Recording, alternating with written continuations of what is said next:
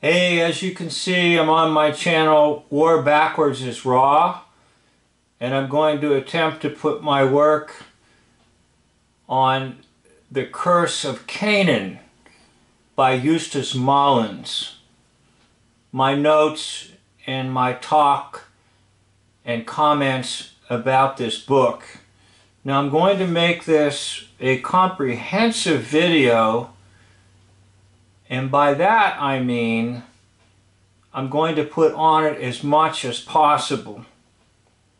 So you can listen to it and then stop it, pause it, go off somewhere else, come back to it. But I want to try to put my work on Eustace Mullins on one video. And I believe I'll be able to get chapters 1, 2, and 3. So hang in there with me. And if you look at the time and you see this is a very lengthy video, it's because I'm combining all my videos on Eustace Mullins. So we're going to go to The Curse of Canaan by Eustace Mullins, and we're going to be in Chapter 1, Part 1.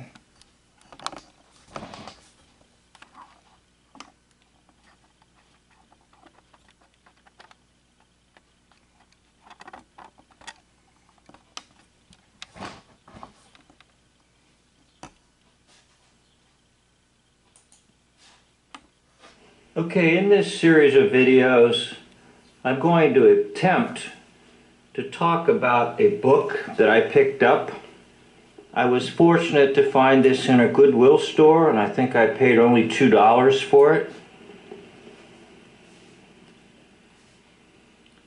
The Curse of Canaan, a Demonology History by Eustace Mullins. So what I'm going to try to do is talk a little bit about the contents of the book and go over it with you. I'm not going to read the book to you. So there will be some of my own interpretation in this. There will be some of my own bias, and there will be some of my own errors, perhaps. But this is an attempt to just try to bring to you the content of the book, The Curse of Canaan, a demonology of history by Eustace Mullins.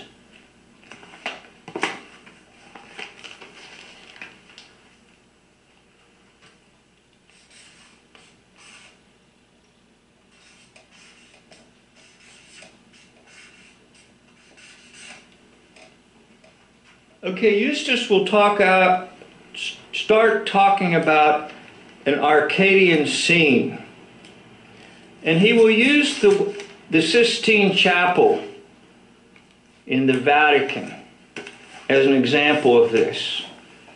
Now this is my comment. Those of you that know history has been hoaxed on us, the Sistine Chapel is probably just another Masonic hoax with the invention of a Masonic character by Michelangelo.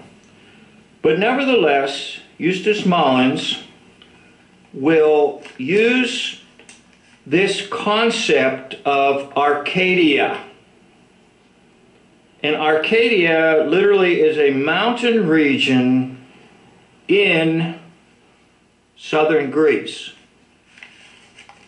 Now, in poetic fantasy, it represents a pastoral paradise where there are song-loving shepherds. And in Greek mythology, it is the home of Pan. Now, none of that content is in the book. I'm just explaining it to you in case you're not familiar with the term Arcadia and Arcadian. Eustace Mullins starts out trying to tell us that we're unable to recognize evil.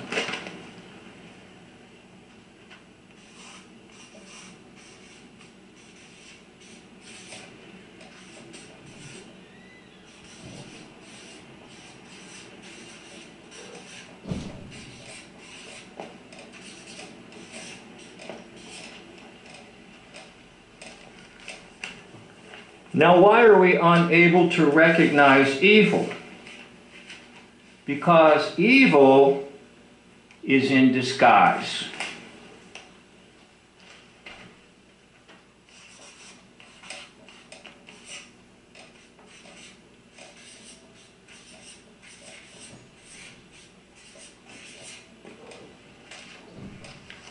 Now, this is not in Eustace Mullins' book. I'm only trying to illustrate the concept, so please don't look for it in his book.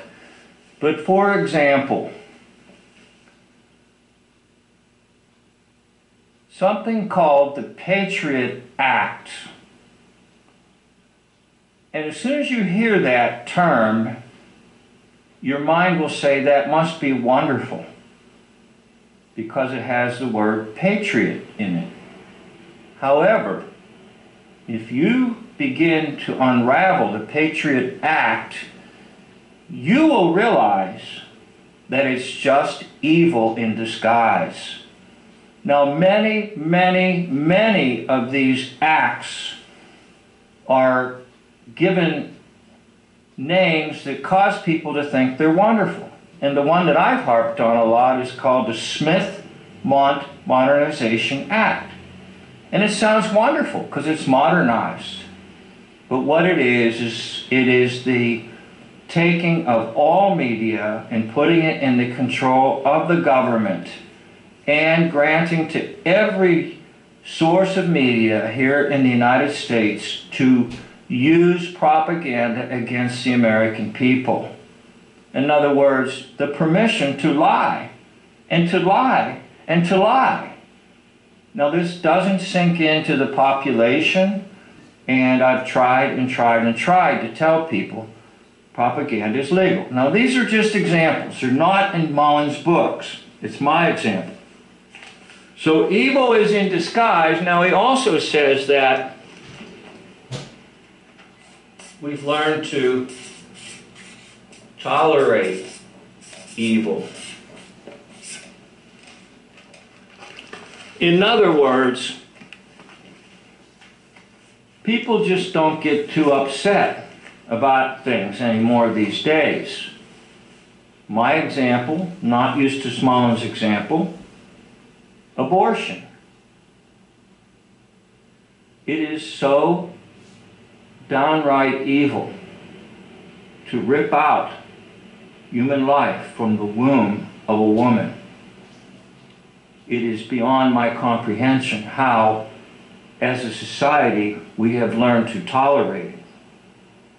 Now, that's my example, not Eustace Mullins. So, we're going to go now to approximately page 2 in the book, and that was pretty much page 1. So I'm going to go to page 2, and I apologize for the noises. This is kind of a primitive setup. And I'm not the best. I don't do a lot of editing, but I'm trying to give good content for you, my viewers. So please tolerate me. And don't, by the way, don't tolerate evil. Just tolerate me. All right, so now about page 2, the Curse of Canaan, Mullins is going to tell us, like, what has been the biggest concept or philosophy or whatever that has put this all sort of under its umbrella, and that is secular humanism.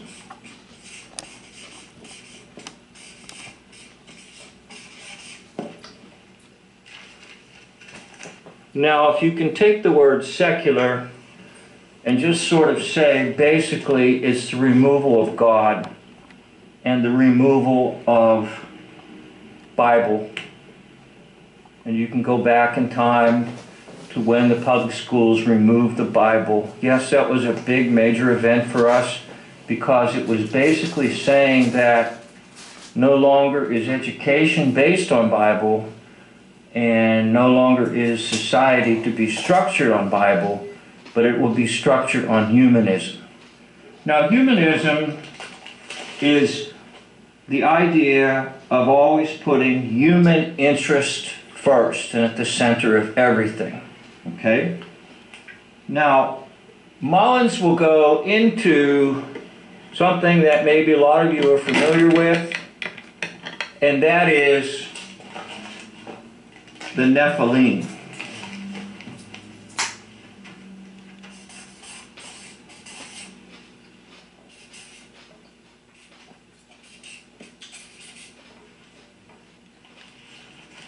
Now the Nephilim come into Bible history in Genesis chapter 6, verse 4, where the sons of God, which are demonic entities, have relations with the daughters of men. In other words, it's like a hybrid.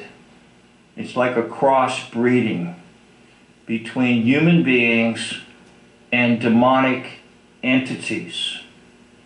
And out of that crossbreeding came strong men, mighty men. Now this isn't Mullins' comment, but it's mine.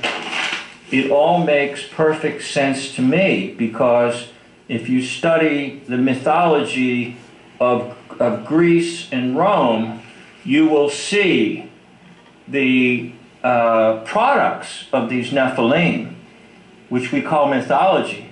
But most likely what we call mythology was reality. In other words, those things that are studied under Greek mythology or Roman mythology actually did exist. Now that makes a lot of sense to me. And I was very, very confused in life about these types of things until finally I got hold of the idea of the Nephilim, or the mighty ones. Now Mullins will say that basically they're behind everything, the Nephilim. And what happens is this.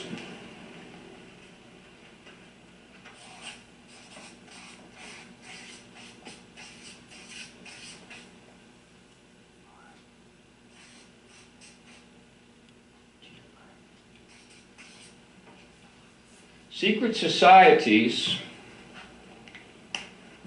are interested in contacting demonic entities in any shape or form. And they have different branches of different expertise in contacting these demonic entities. Now that is true because secret is basically occult. And occult in the Latin is hidden. And that's why you must pledge silence, because it is all about keeping your mouth shut as to why things work out so well for you in the secret society. Now this is my comment, that basically secret societies are like prayer groups. Now I'm not trying to mock or anything prayer groups, because absolutely every individual in church needs a prayer group. But the secret societies are like reverse prayer groups. They're not praying to the one true God. They are praying to Lucifer to send his angels to get what they want. And once again, it's an exchange. The demons will give things out to people if they get certain things. And what are they going to get out of it is they disguise evil and they bring evil in the world. So yes, hidden societies, secret societies are spreading evil. And they are right in your town or city in United States. They are right in your town or city anywhere in the world. And the largest perpetrator of this, of course, is the group that we know as the Masons and all their offshoots. So the next area we're going to go into is the flood. And God decides that basically everyone needs to be wiped out. And the ark Eustace Mullins will tell us on page 8 is the greatest engineering feat of all times. So I think I'm going to stop here right now. I got to do about page 6, and I'll try to keep these videos within a certain time frame. But once again, you've been watching and listening to some type of analysis of the Curse of Canaan, a demonology of history. Now I like the way he worded that, a demonology of history, not a history of demonology. What he's trying to tell us is if you really want to know true history, it's all about the work of demons among us and how they've deceived. And the author is Eustace Mullins, and I'm just trying to provide a basic outline of what he has said in his book, and then give you some of my thoughts and my commentary on it. So I'd like to thank you for... Okay, now we're going to go to chapter 1, part 2. Hey, you are watching The Curse of Canaan, a demonology of history by Eustace Mullins, and this video is chapter 1, part 2. Now let's just review quickly from the first video. We talked about the usage of the word Arcadian, which is kind of a pastoral setting that's really quaint and nice.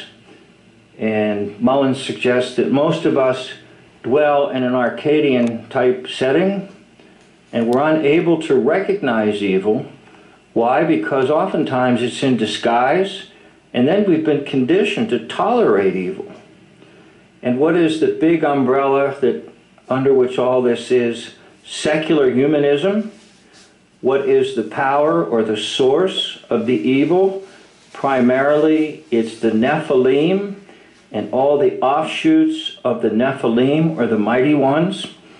And how do they operate in society today? Basically through the secret societies. And namely, the number one would be Freemasonry, which is in every town, every city in the United States, and is scattered indeed throughout the world in towns and cities. So now we're going to go to part 2 of chapter 1.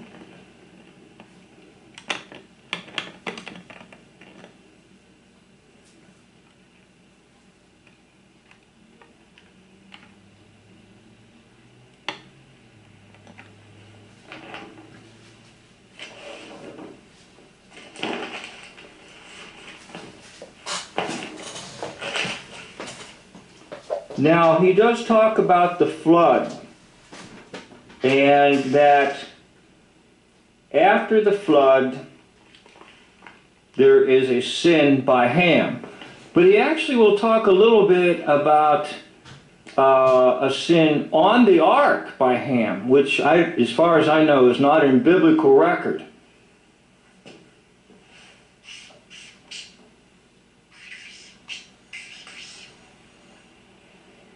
Now, as far as I know, it's not in biblical record, but he cites that there was additional sin by Ham on the ark. Now, what will happen is after the ark settles in, there will be a curse pronounced upon Ham's son, who is Canaan.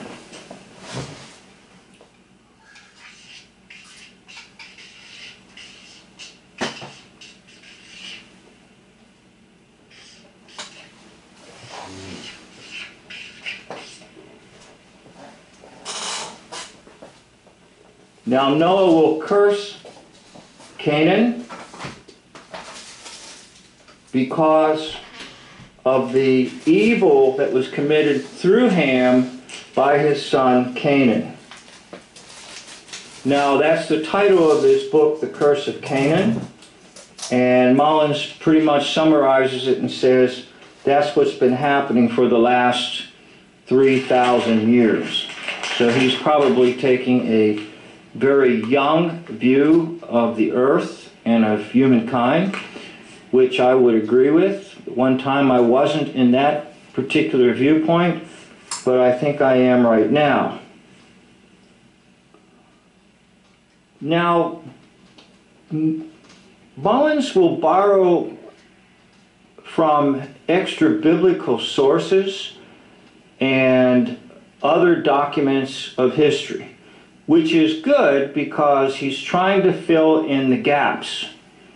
Now, where it becomes a little questionable is, can we rely upon these extra-biblical sources? And he will say that there was more to the sin of Canaan and Ham than just uncovering the nakedness of Noah. And he will cite that it is possible that Canaan indulged in unnatural relations with his grandfather. Now that's questionable, and Mullins is to be commended for filling in gaps. It's just as you read Mullins, you have to realize that where he fills in the gaps, you may want to have some question marks. Now I want to read to you a quote by Mullins, which I feel deserves to be read. I'm avoiding reading to you because, first of all, it will put you to sleep, and secondly, nobody will want to watch if I just simply read the book to you. But here's what he says on page 8. The curse of Canaan was extended to the land which was named after him, land of Canaan. The Canaanites themselves, the people of the land, became the greatest curse upon humanity, and so they remain today. Not only did they originate the practices of demon worship, occult rites, child sacrifice, and cannibalism, but they also went abroad. They brought these obscene practices into every land which they entered. Not only did they bring their demonic cult to Egypt, but also known by their latter name, the Phoenicians, as they were called after 1200 BC. They became demonizers of civilization through successive epochs, being known as medieval history as the Venetians, who destroyed the great Byzantine Christian civilization, and later as the black nobility, which infiltrated the nations of Europe and gradually assumed power through trickery, revolution, and financial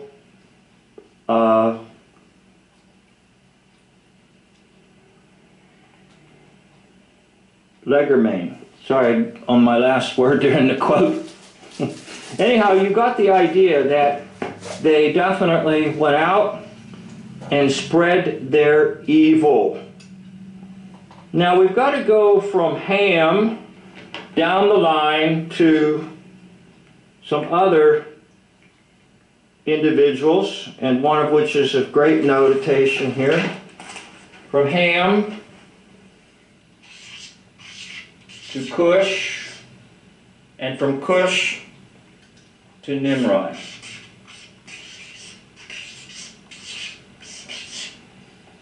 So we see the progression.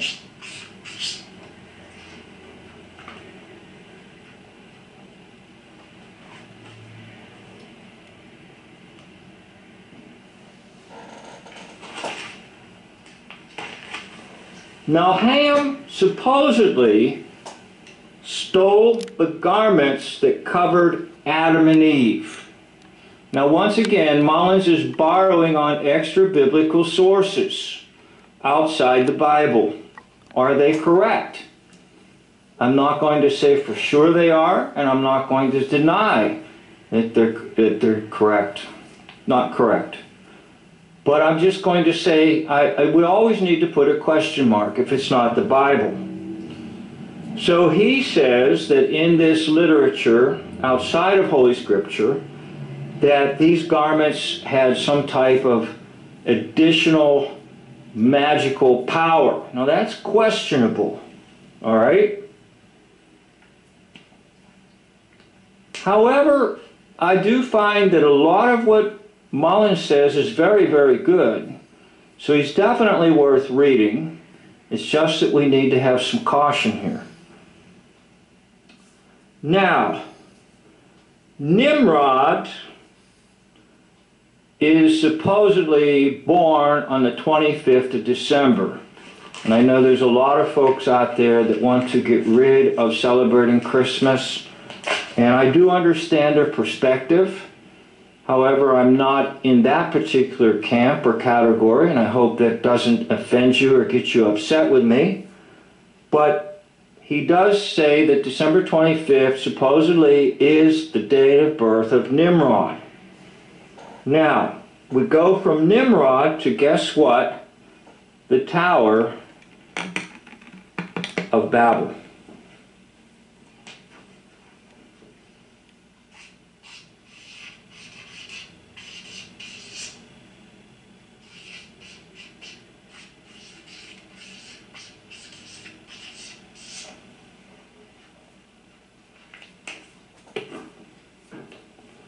Okay, at the Tower of Babel, Nimrod is at his height. In other words, he has organized humanity to rebel against God. And I'm not too certain of all the meaning of the tower.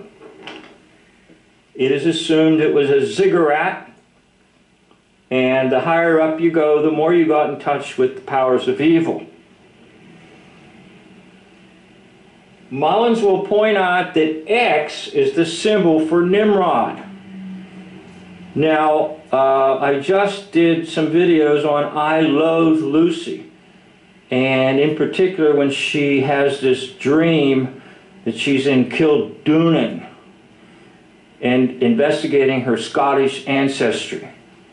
And they do sword dancing. Now, they take the sheath and the sword and form the letter X and put it on the ground and dance around it. Now, I just talked about it in numerology as the number 6, which is true in simple numerology. But, according to Mullins, X is a symbol for Nimrod. And he also mentions when you've seen those shortened versions of Xmas, not Christmas, he says that's basically a reference to Nimrod, not Christ. Now, Nimrod is the first man to rule the earth, according to Mullins. Now, I would place in that category, he's the first representative of Antichrist. In other words, Nimrod was not the Antichrist, but he strongly showed the world who Antichrist is by his actions and what he did. So the Bible will tell us about there is the Antichrist we're waiting for. There have been Antichrist, plural, meaning men who embodied everything that the Antichrist will embody. And then there's the spirit of Antichrist. And it's the two latter that we're facing, the spirit of Antichrist and those who perform as if they're the Antichrist. We're awaiting the Antichrist.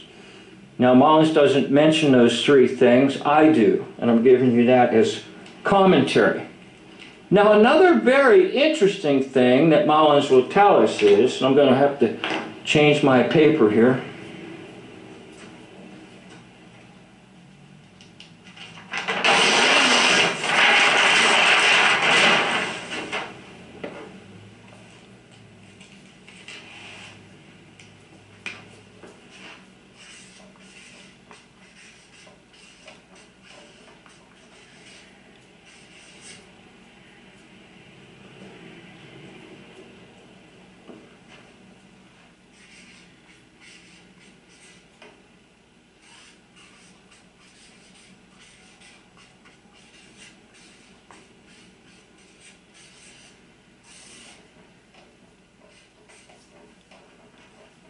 Very interesting.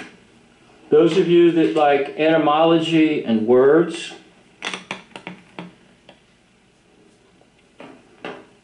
you take the word Canaan,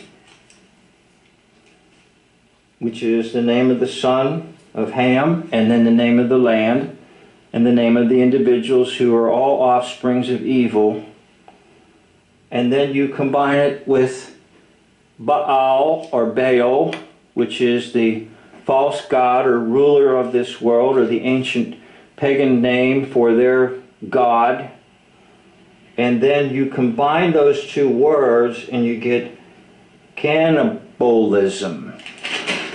And yes, according to Mullins, all of these who are involved with the Canaanites practice cannibalism. Now, let me just interject a word here. There are different levels in secret societies, and those at the lower levels probably do not know these particular rituals. Only those in the higher levels will probably know and understand cannibalism and even human sacrifice at the highest levels.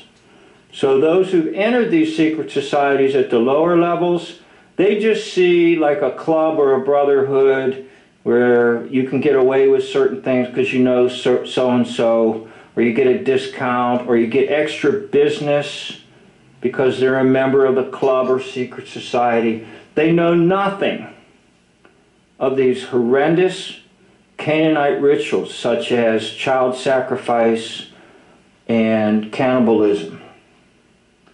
Now, according to Mullins, who again is borrowing on sources outside the Bible, Shem will behead Nimrod. And he's borrowing on Josephus, the historian. And Josephus is pretty well recognized as a valid source of Roman history and biblical history. So Shem will behead Nimrod. Now, after beheading Nimrod, he will take the pieces of the body of Nimrod and send those pieces out to these various locations where these cults operate. In other words, Shem was trying to send the message: if you continue to practice these practices, you will end up like Nimrod, cut in pieces.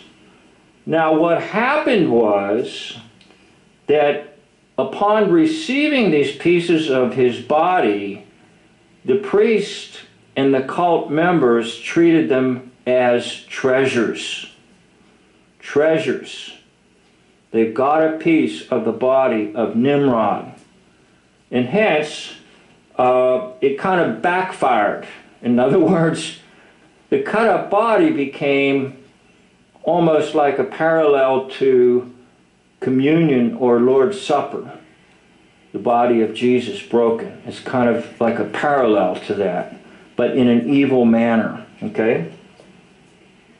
So a lot of these what are called mystery cults have come out of this.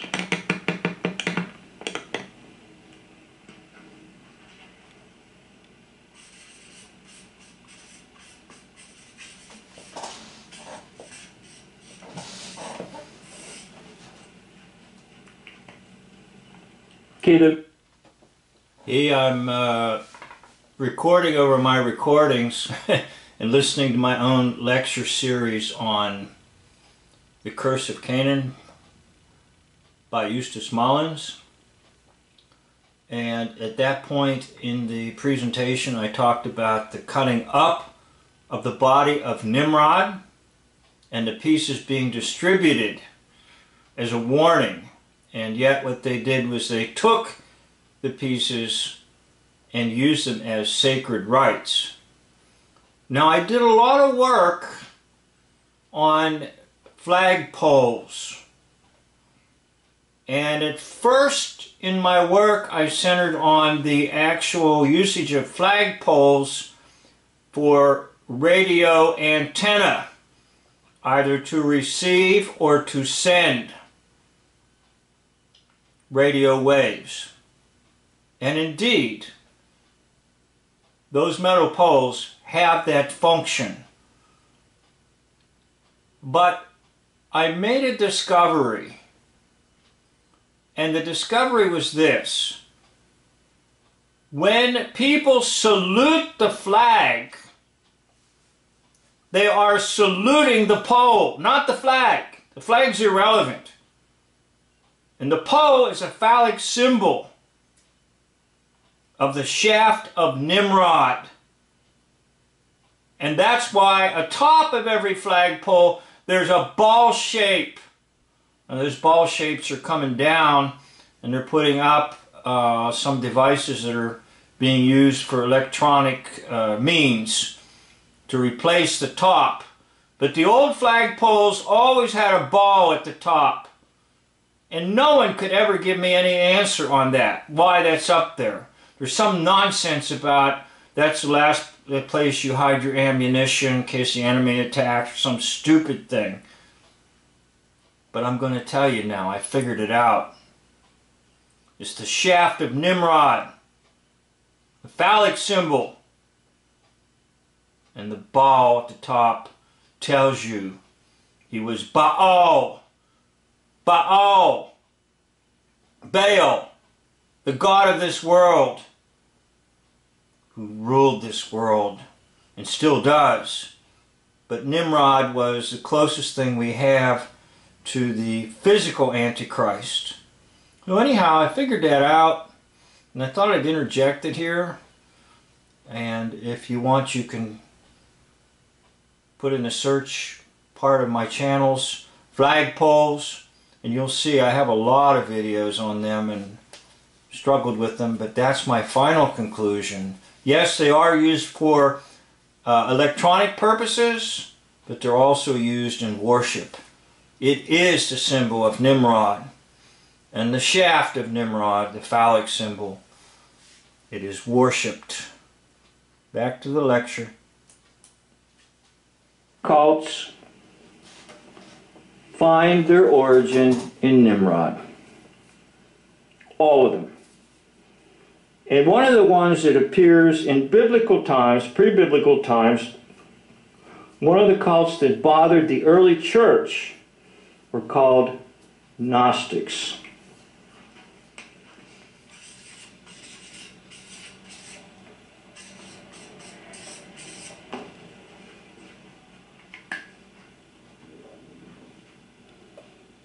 Now, why are they called Gnostics? It comes from the Greek word for knowledge. So a Gnostic is someone who has knowledge. They are the knowing ones. And that's what all secret societies are based on. That's what all occult activity is based on, secret knowledge. You have to be initiated. You have to make yourself willing to be part of the cult or the society. Now, Mullins will tell us that there has been a war against the descendants of Shem ever since this day. The descendants of Ham, or the descendants of Canaan, have been extremely angered at the descendants of Shem, because first of all, Shem is the godly line, and the ungodly line comes through the descendants of Ham and Canaan. And the descendants of Canaan have sought to eliminate the descendants of Shem. In other words, genocide, mass murder. You won't find this in the educational system, Mullins makes note. You won't find it at university level, and you will not find it at seminary level or theological schools. So there's always been a war against the godly line. Now, that's easy to see in Genesis. There's two lines, the godly and the ungodly. Very easy to see. It also is sort of brought out by St. Augustine in his work, the city of God, where there's the city of God and the city of man. So it's kind of easy to see, but yet Mullins makes it really, really clear. It's coming from the burning anger of the descendants of Canaan and all their evil ways. They're mad that there's good out there. They're mad that there's holiness out there. And they don't want any parts of it, and they just want their system to rule and reign on this earth. So Paul the Apostle talks about it in a different manner in Ephesians 6, about the spiritual battle and the armor of God. Now, a lot of what you hear is not coming out of the book Eustace Mullins. I'm interjecting some of my own thoughts here, but I am trying my best to use Mullins as a framework. So we're going to go to the next thing, and I need to clear my board.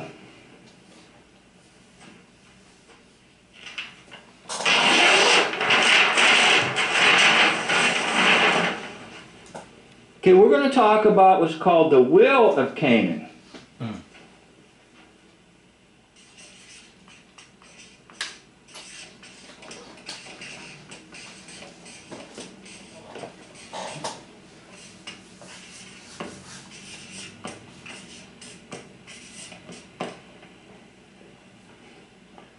Okay, now the will of Canaan has 5 basic points to it.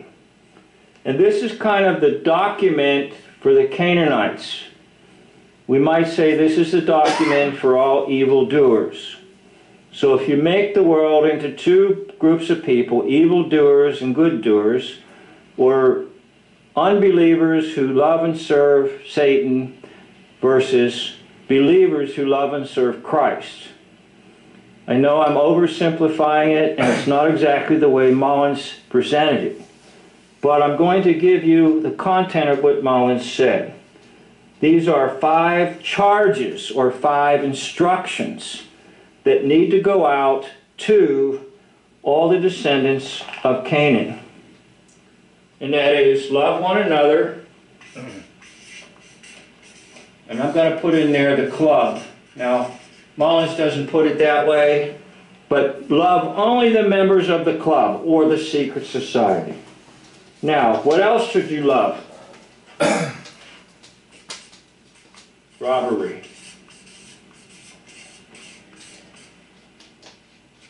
Theft. Stealing. And basically, the entire monetary system that we know, taxes and everything, is basically just theft. Sorry to tell you. I know you're a believer that your tax dollars help repair the roads and all that, and it is just a very, very slight amount of truth there, but for the most part, we're all being openly robbed. And how much are we being robbed? At least 1/3 of your life's earnings. All right, what's the next thing you love? Is lewdness.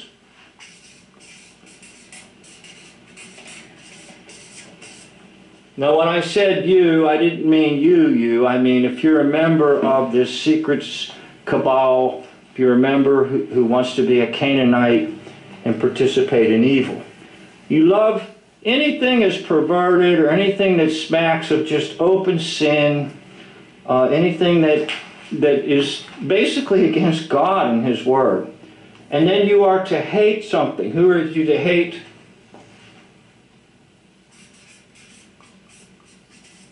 Hate your masters. Hate the people who really want life to be fair and good for everyone.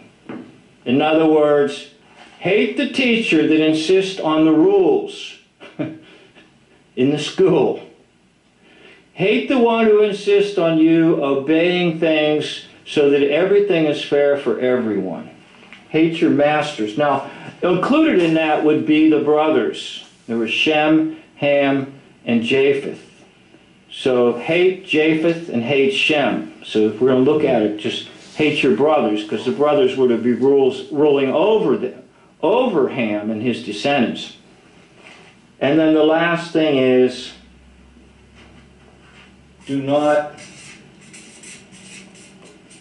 speak truth.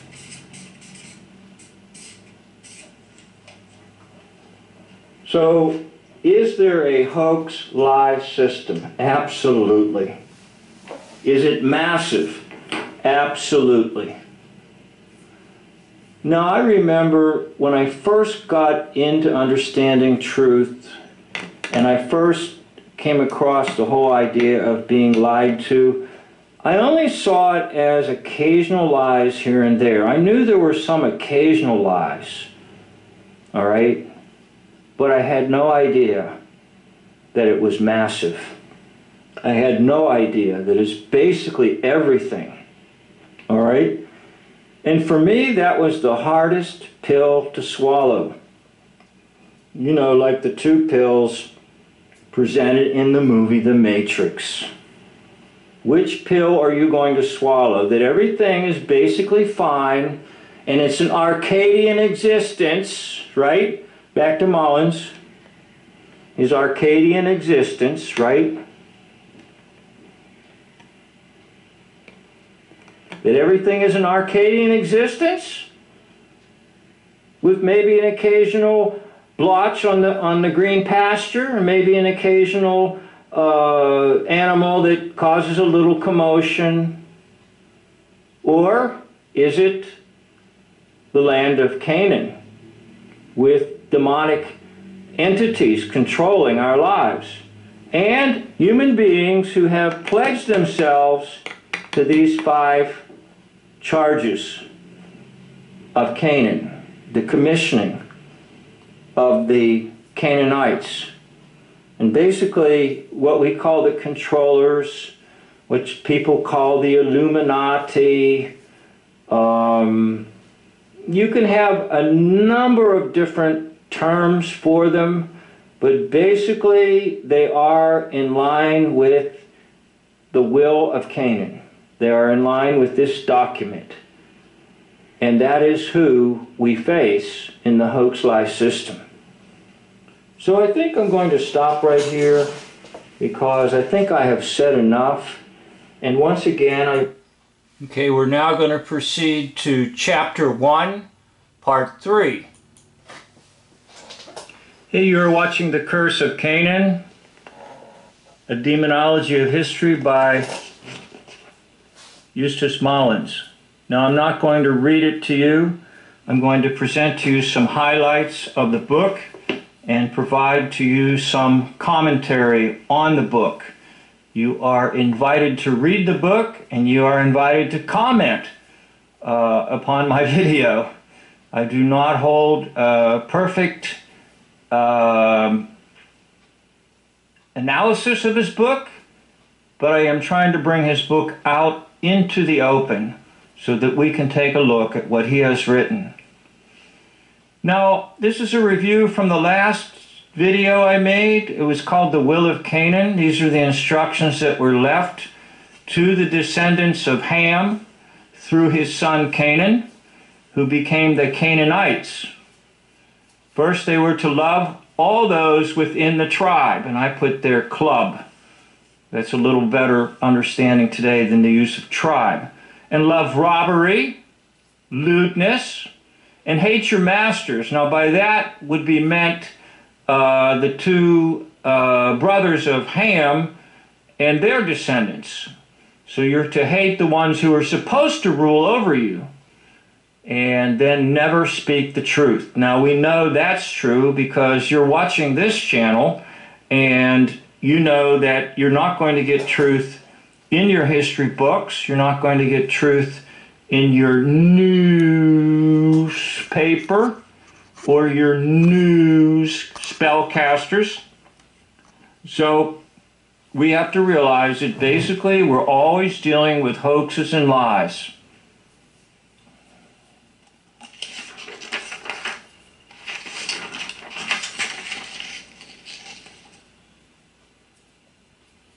Okay, the will of Canaan will become the blueprint or the instruction guide or instruction manual for the descendants of Canaan.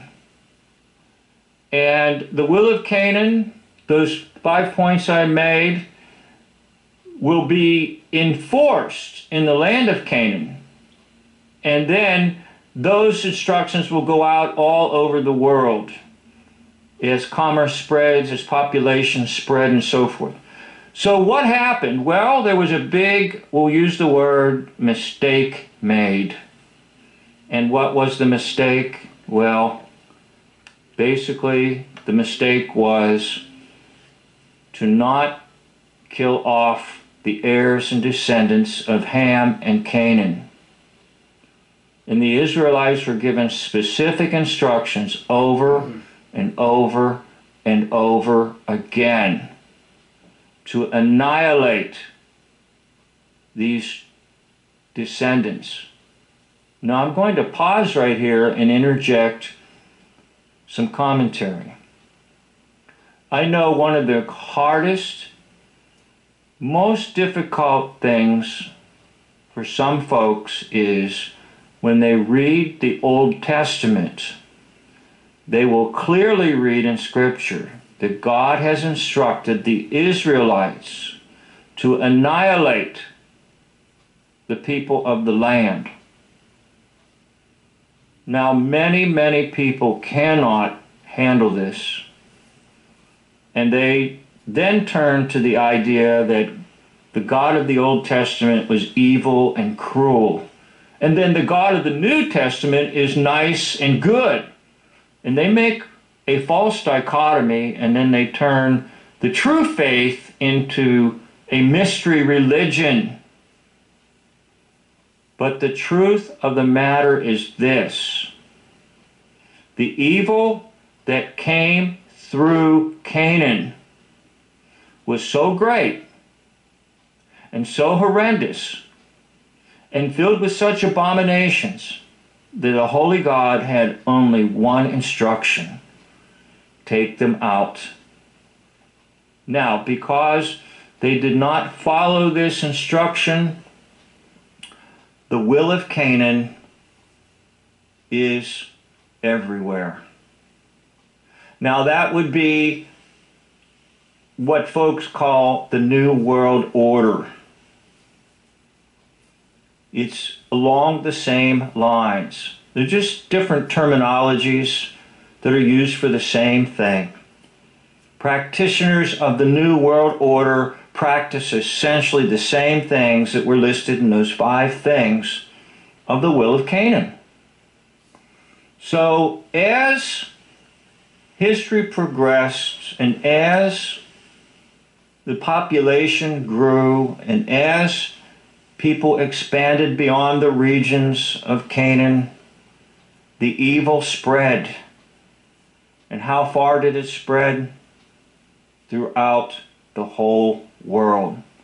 Now we know this is possible because God destroyed the whole world with the flood of Noahic times. In other words, God saw no hope for anyone except Noah and his descendants, a righteous line. So we do know that it is possible for evil to spread to the entire world. And that's what we're looking at today. Okay, now we're still in chapter 1, and I put the chapters up ahead there. The numbers in the right corner are just my numbers about my notes, so I don't get mixed up as I'm trying to bring them to you.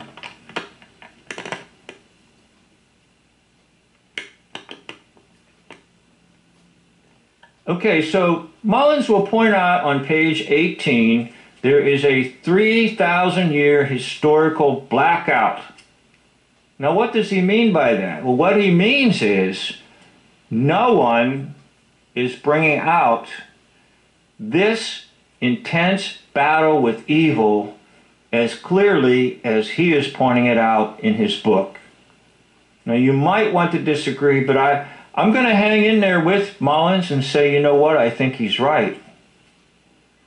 Nobody wants to go this far with placing the blame where it needs to be placed in the Bible on the conquest of the land and the failure of the Israelites to do properly as God instructed.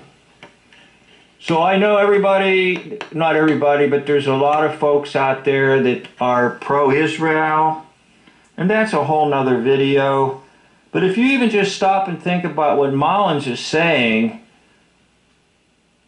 even if you believe that that's a genuine Israel, which it's not, Mullins is trying to tell you that the original Israelites failed God big time. So here's some scriptures. I won't read them. You can look them up. You can freeze this if you want and look them up. Joshua 17:13, Numbers 33:52 to 56, and the end result of not heeding God's commands. The Canaanites live freely among the children of Israel. The children of Israel then will what?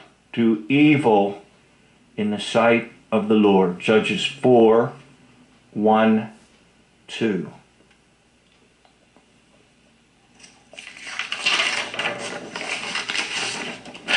Now Mullins points out that there was a time when their abominations were just practiced openly.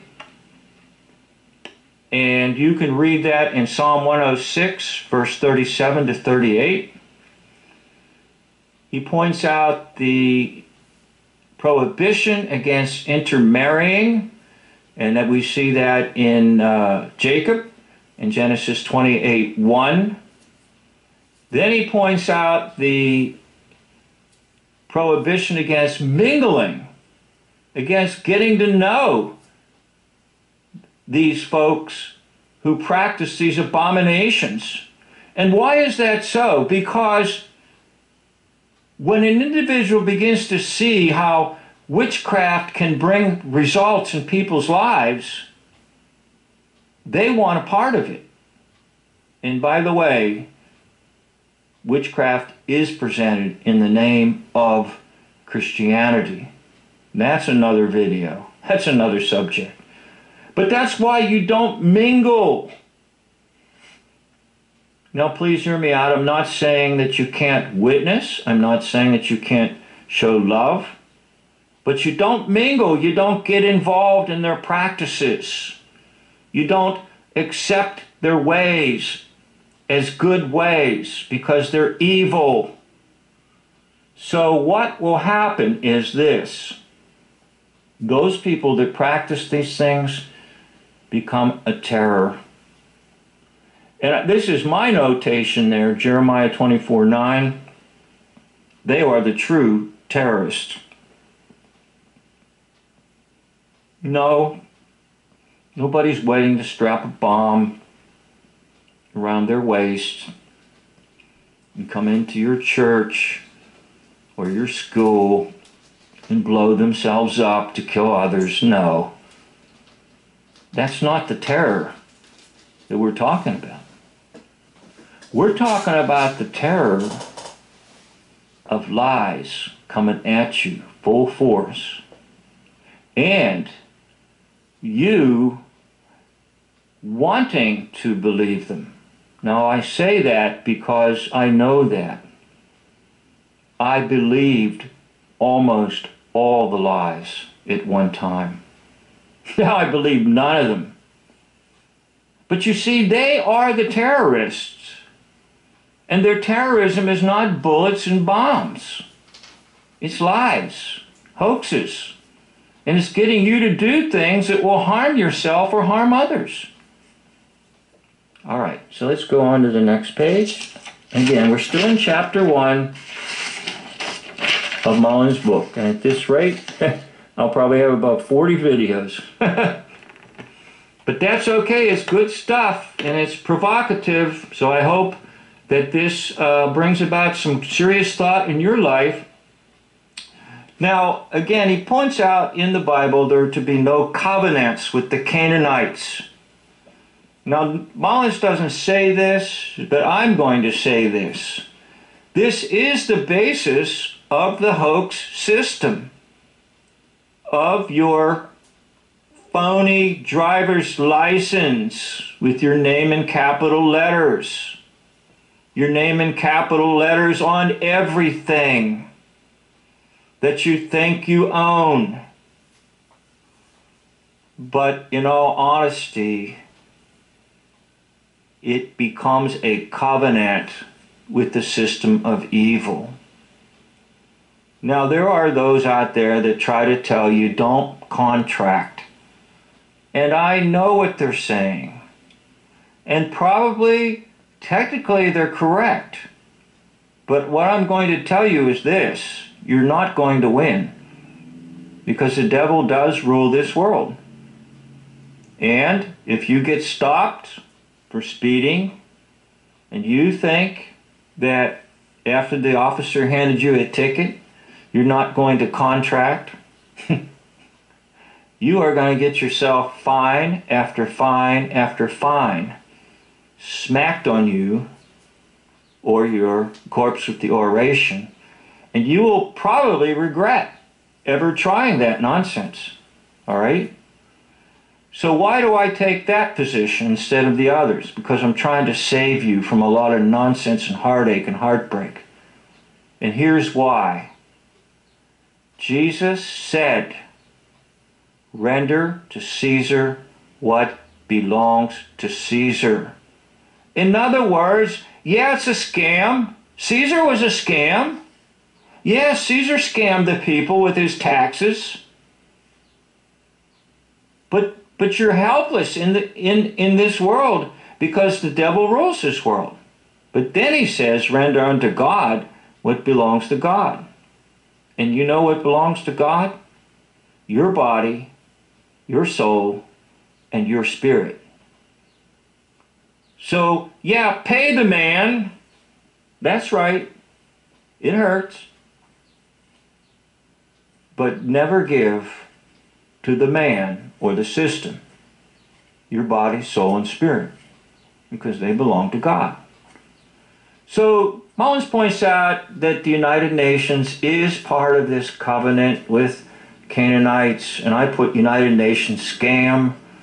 Mullins doesn't use the word scam. I did. Then he talks about, again, how they were to destroy the groves and the shrines and everything associated with these abominations. And guess what? They didn't. So Israel failed. Now that's why we have the world we have right now.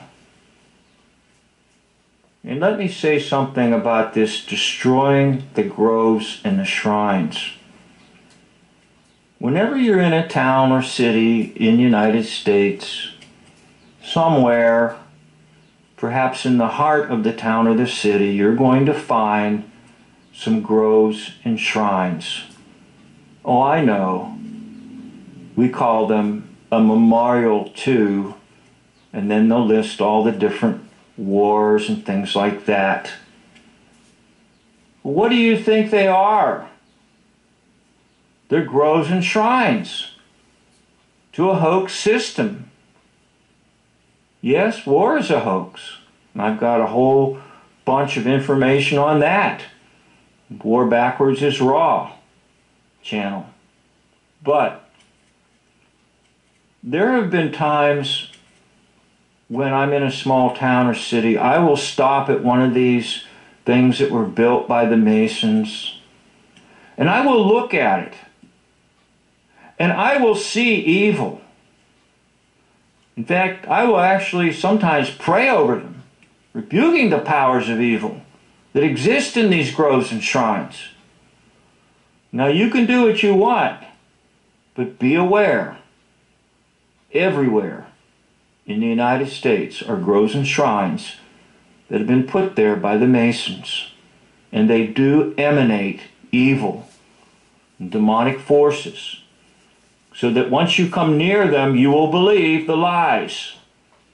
All right, so that's my commentary, and he reminds us that the modern age that we now live in is a result of the failure of God's people to do what they were supposed to do. And in all honesty, throughout the whole Old Testament, it is this same struggle. And in all honesty, by the end of the Old Testament, it was never achieved. God's people again and again and again fell into sin, open rebellion, worship of false god, abominations. Now, the old covenant failed. So therefore, all the answers come in the new covenant. Now, Mullins isn't going quite in the direction I just took you, and I kind of use Mullins as a takeoff for some of my commentary, but I do want to try to stick to the basis of Mullins' book, and I'm still working through chapter 1. Thank you for watching this, and I encourage you to read the book, and if you are reading it, please leave some commentary too. Thank you. Okay, so now we are ready to go to chapter 1, part number 4. The Curse of Canaan by Eustace Mullins, chapter 1, part 4. You are joining a presentation of the content of The Curse of Canaan, a demonology of history by Eustace Mullins. And I hope to complete chapter 1 in this video.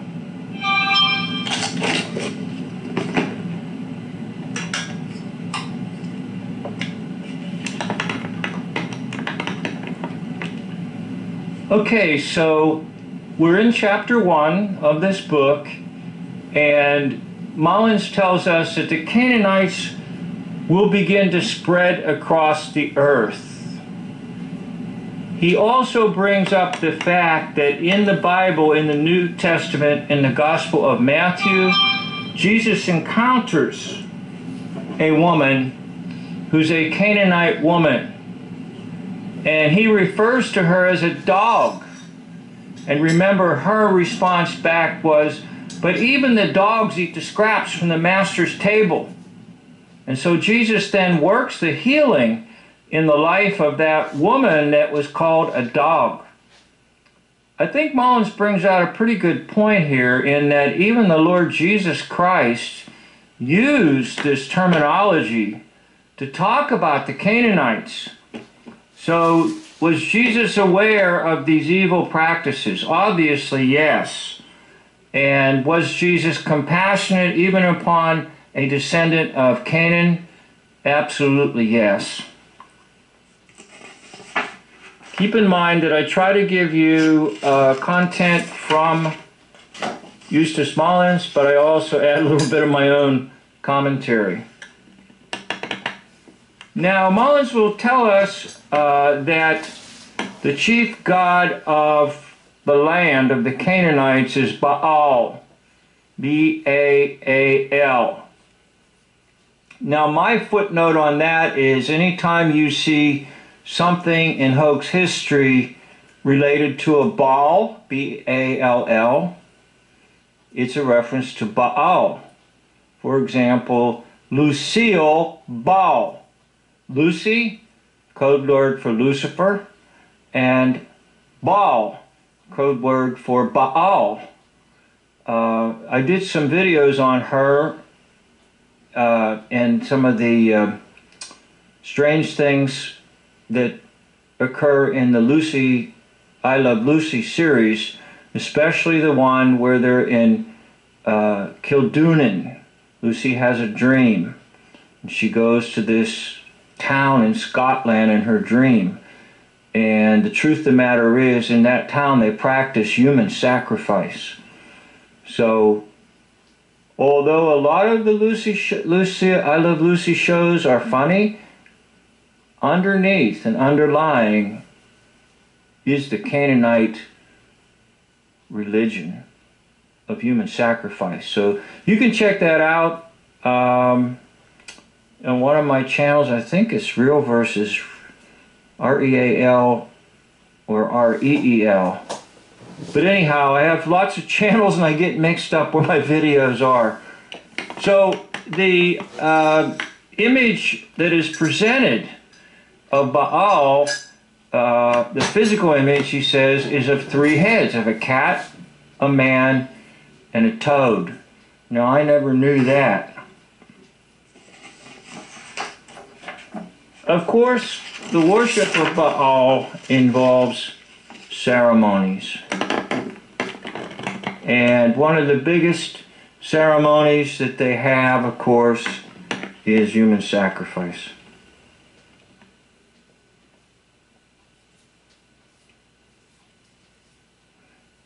Now, has human sacrifice continued to be practiced? It is practiced in the world. Was it practiced here in the United States? If you read the right people and know the right sources to refer to, you'll find out that folks like Benjamin Franklin, yes, practice human sacrifice. Human sacrifice, cannibalism, remember those are two words put together, Canaanite, Canaans, and Baal, putting together Canaan, and Baal, cannibalism. Children given over in sacrifice, and a lot of this is done where? In shrines and groves, hidden. Let me just make a comment here. This is not Mullins' comment, it's mine. Most Masonic temples, they will make sure that the windows are covered up. And in some places, they'll actually brick over the windows. Where I was living in Virginia, one of the local towns, they had a place above a restaurant, and rather than cover the windows, they removed them and put brick there. And you could see where they removed the windows, so no one could look in. So the groves and the shrines, the hidden, are right in your own town. Drive by your Masonic temple or lodge area and you'll see. If it does have windows, they cover them up. And if there is an open window, it's just their lobby. But they do not want people to see what they do behind closed doors. And so the windows oftentimes are sealed and you can't look in. Okay, now, Mullins will bring out that a lot of this will spread to the true faith through King Solomon. And incidentally, back to the Masons, that's why the Masons loved Solomon so much. Because although Solomon was given the title like the wisest man on earth because of his wisdom, he later became abominable, an abomination in the eyes of God, because he compromised the true faith and he reinstituted these dreadful practices of the Canaanites. In fact, I heard one Bible scholar or commentator even question whether King Solomon would be in heaven because of the terrible desecration that he brought to the nation by reinstituting the practices of the Canaanites. Now, two of the most terrible practices that Mullins will point out are the fire of Moloch, where children are literally thrown into the fire as a sacrifice, and then what's called foundation sacrifice. And that is that when a house is built, they will sacrifice a child, and they will leave the body embedded in the structure somewhere, somehow, some way. So I've heard of other strange things occurring, like I believe it would be the Hindus. When they get to a new house, they bury the head of a serpent or something. I don't know. But anyhow, it's the same idea. that they do this to bring good luck or their blessings of their God or whatever. But again, it's an abomination in the eyes of God. Now that would be on about page 24, just to give you an idea of where I'm at.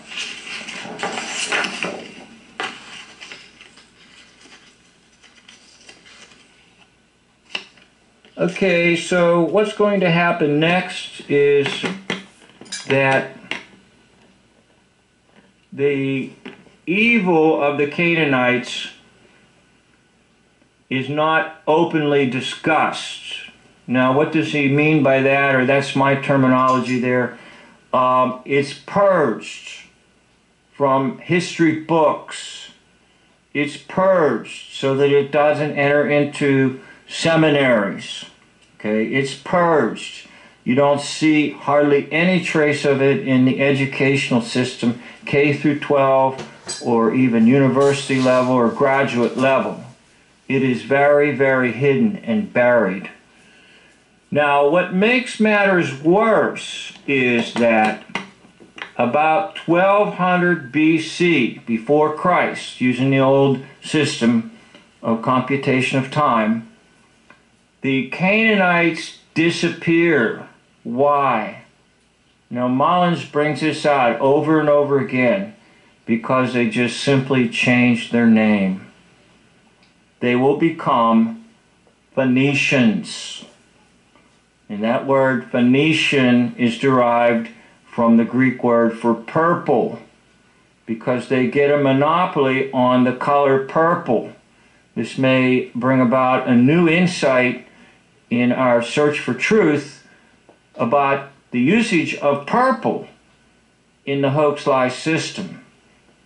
Okay, so the Canaanites now are the Phoenicians in history about 1200 BC.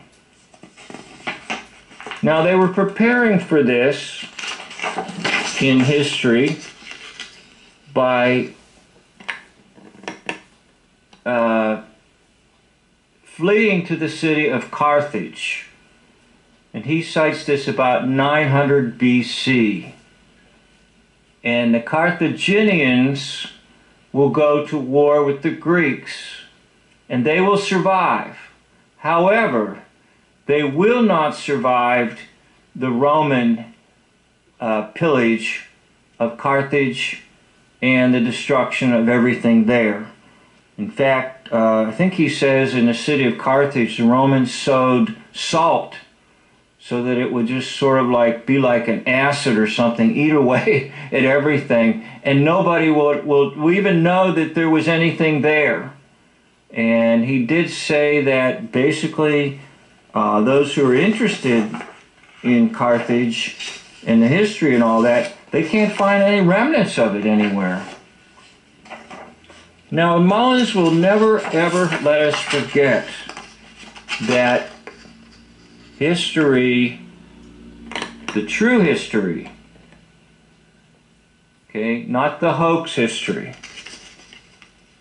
but the true history that we're all faced with is two diametrically opposed tides of history.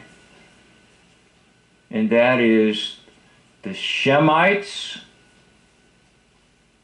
which become the Semites. Just drop the H. And the Canaanites, who are the true anti-Semites. Now this really throws a curveball at me, okay? Because it's oftentimes associated with the Jewish folks, that people are accused of being anti-Semite. But it's the opposite, because Semite is basically Shemite. So the true anti-Semites are the Canaanites and all the descendants of Ham through Canaan, and all the evil ways that they have done. So this terminology that's used very, very frequently of accusation about being an anti-Semite has been reversed. The true anti-Semites, according to Mullins, are the Canaanites.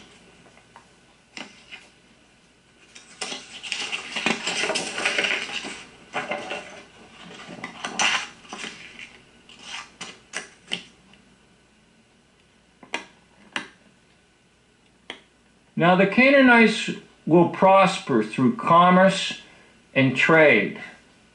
And once again, Eustace Mullins reminds us that they are true to the will of Canaan. And it's those 5 points that I brought out to you in previous videos, whereby they are committed to lewdness, robbery, trickery, and never speaking the truth.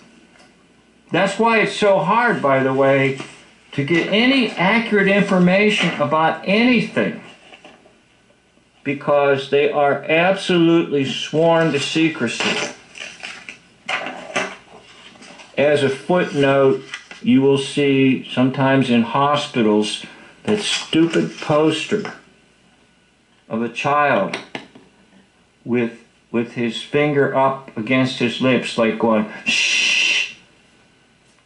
And they try to make it out like, don't talk in the hospital because people are sick. But really and truly, it seems to be a reference to the last point of the will of Canaan. Nobody's to say anything about anything, even if people are getting robbed openly. All right, that was my little comment. It wasn't Mullins. All right, now Mullins will talk about the Christian knights going off to the Crusades. And Mullins' analysis of this is pretty interesting, because he says basically they go off to the Crusades and the Canaanites are staying at home and they can't wait to rob and steal while the knights are gone.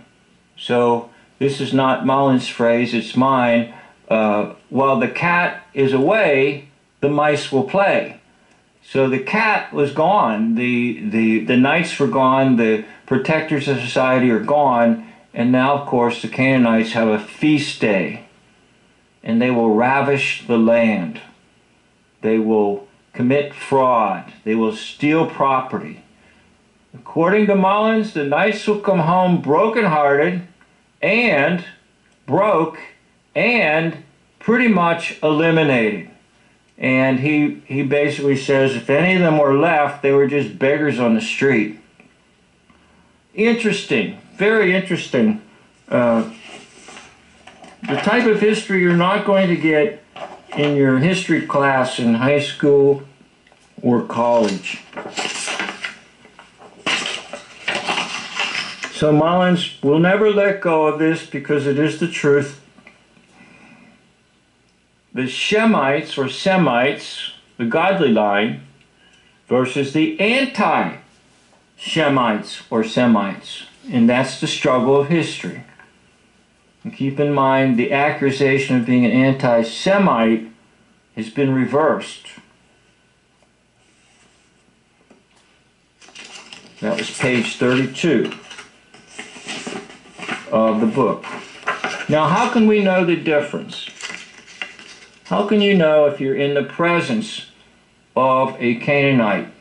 How can you know the difference by what you hear and see around you? Well, Mullins basically gives a biblical answer. It's just by their deeds you will know them. Okay? What exactly is the deed that's being pulled off in front of you? And I don't care who's doing it. I don't care how respected they are in the community. I don't care what position they hold. Is the deed evil? And if it's evil, it's a Canaanite, which means that things have been infiltrated. Politics completely infiltrated. Educational system, yes, infiltrated. Medical system, yes. Sorry to say. Sorry to say.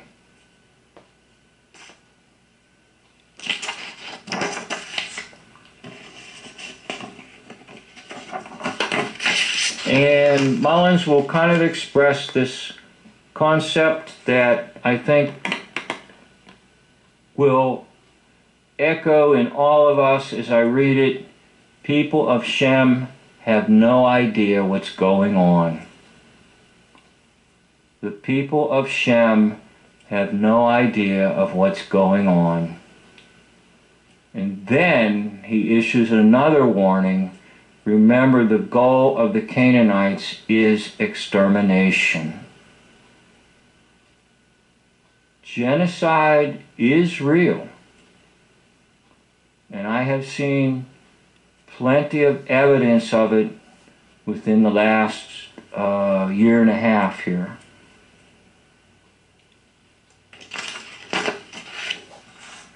Okay, pretty much I've tried to stay with Mullins and give you what Mullins has said. Now I just want to give you just a couple little blurbs of my objections to some things that Mullins has written. Now my first objection is when he talks about the pyramids. Now Mullins comes up with, you know, who built these pyramids and all that in ancient times. And I'm going to just flat right out and say that's hogwash. Now, you don't have to accept this. In fact, any of my videos, anything I say, no one has to accept anything. I'm only trying to do my best to give accurate information. Based on my research, I am certain that Napoleon built the ancient pyramids in and around the early 1800s. And furthermore, they were basically built by the British because Sir Robert Peel plays Napoleon. Yes, Napoleon's a fake. That's right. Wasn't going across Europe, ravishing towns and cities and killing people. They were pulling hoaxes. War is a hoax. And yes, the Napoleonic Wars were hoaxes too. But I have a video, and I forget where I put it, on what channel, but in my video I will show you that Sir Robert Peel of England played Napoleon. Alright? And Sir Robert Peel is credited with giving us citywide police forces. Thank you, Mr. Robert Peel. He founded the first city police force, and that is why they're called bobbies in England, because it's after his name, Robert. Robert Peel puts on a costume and plays Napoleon. So while Napoleon's army is in Egypt, they're building these things. Armies oftentimes were builders. Now, just a little sideline on that too. When I lived in the Blue Ridge Mountains, there was a church that dated back to the Civil War. And the church was built during the Civil War with the help of Confederate soldiers. So what are they doing building a church? If they're out fighting Northerners, no way. They just built a church. They helped to build it. So this is not impossible. In fact, what I'm telling you makes a lot more sense than a mad man going from town to town, ravishing the whole area and killing people and everything. Basically speaking, history's not composed of war after war after war. Now, where did the phony wars start? I'm not entirely sure, but I'm going to tell you this. I believe that the ancient pyramids were built by Napoleon's army in the early 1800s when he was down that way in Egypt land. Alright, so that I object to that about the ancient pyramid stuff. No big deal. Anybody can be misled on that. And the other slight objection I have is it appears that, especially on page 32, Eustace Mullins seems to get real close to making everything an issue of the skin. Now, Mullins can be right on a lot of things and then may can be off on a few things, but his book is worthy of reading and much good information for anyone. Now this concludes chapter number 1, and if you have enjoyed this excursion, please leave me a little note and let me know. I do appreciate your notes left in the comment section, so I know you're watching. And especially if you got to the end of the video, let me know, because I know there's so many folks out there that only want to watch maybe 5 minutes or 7 minutes and they want to move on to another video. So thank you much, and I'll try my best to get through this book, and I appreciate you being right there with me as I'm talking. Okay, so that concludes chapter number 1, The Curse of Canaan, by Eustace Mullins, in my comments. And those 4 videos can be found separately on my channel, War Backwards is Raw. Just go to the section where you type in the search engine from my channel and type in Eustace Mullins, and they should come up. Now I'm going to stop here with chapter 1 because there's a lot on here, and I'm going to make another video that will try to include chapter 2 and chapter 3. So I do want to thank you for watching this, and I do want to ask you once again to echo what I said previously. Please leave me a comment, even if it's just a real short comment. And the reason I'm asking for that is because if I know I'm in touch with you in some way, it inspires me. It empowers me to keep going on and creating videos. So please leave me a comment and let me know you're out there. And again, I'd like to thank you for watching this series. This concludes chapter 1. End of videos.